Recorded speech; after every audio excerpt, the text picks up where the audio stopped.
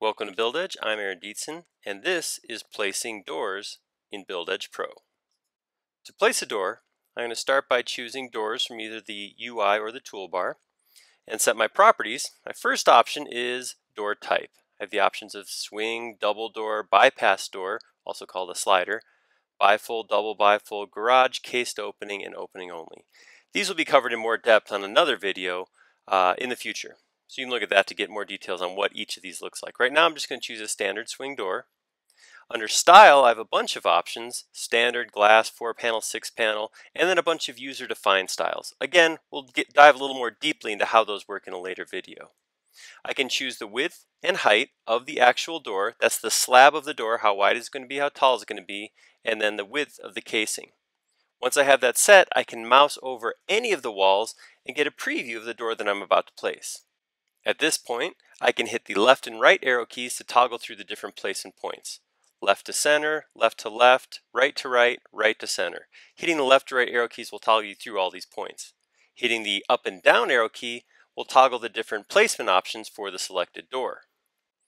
For this door, I'm going to place it down towards the end. I'm going to toggle, so I'm placing left wall to left end of the door, and I'm going to type in a specific dimension that I want to see here. Type that in here and hit enter. The door is placed, and if I move my mouse to the right, I get another copy of the same door. Now at this point, I'm dimensioning off of the existing door. If I move my mouse up past the top of the door, the dimension line will shoot out to the next wall. This lets me control if I want to pull a dimension off of the previous wall or from the edge of the door to the new door. I can move my mouse off to the right to another wall, and the door will jump into that wall.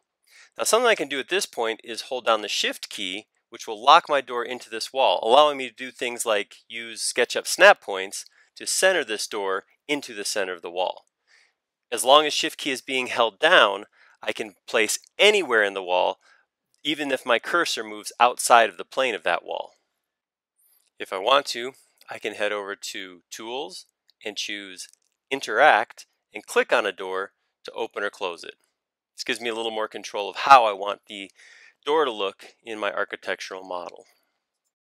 That concludes placing doors in BuildEdge Pro. Visit us online at www.buildedge.com for more information and additional training videos. Thank you.